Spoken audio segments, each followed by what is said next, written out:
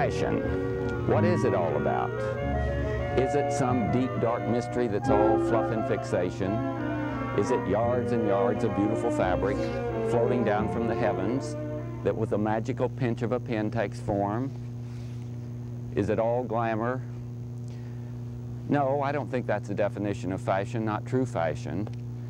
To me, couture world of fashion is serious, is dedication, is not fluff and fixation, is not, as the song goes, a ride to the moon on gossamer wings.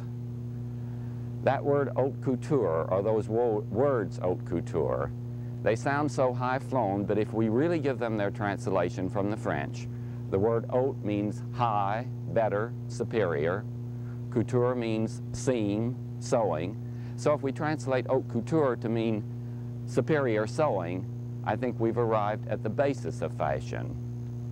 That superior sewing in combination with a tasteful, imaginative, dedicated approach to design is, as I see it, what true fashion is all about.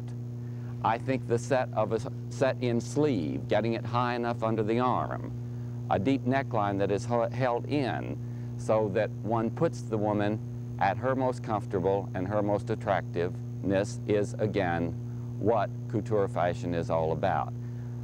Here I am on this marvelous campus of Iowa State University, and I go back to my 3 years in Paris, and I think how the combination of the educator in this world of fashion becomes more and more meaningful.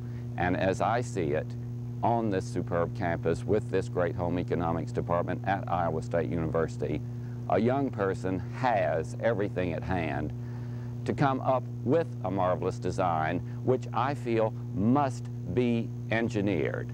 Yes, indeed, I think design is mathematics. I think it is engineering. I think it almost approaches a science. And perhaps if we could think more of fashion in that way, rather than the fads and gimmick, we would arrive at how this is indeed a dedicated, disciplined, marvelously imaginative, and exciting world, the world of fashion.